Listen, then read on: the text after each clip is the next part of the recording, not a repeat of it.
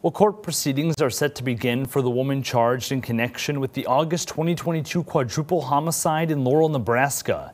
Our top story this Monday morning.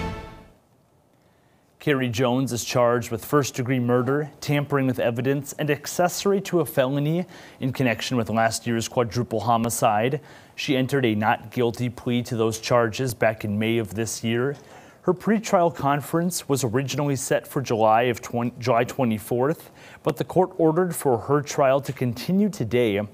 Jones' husband, Jason Jones, is charged with 4 counts of first-degree murder, 2 counts of first-degree arson, and 4 counts of use of a firearm to commit a felony. He has also pleaded not guilty. His trial will continue on January 22nd of the coming year.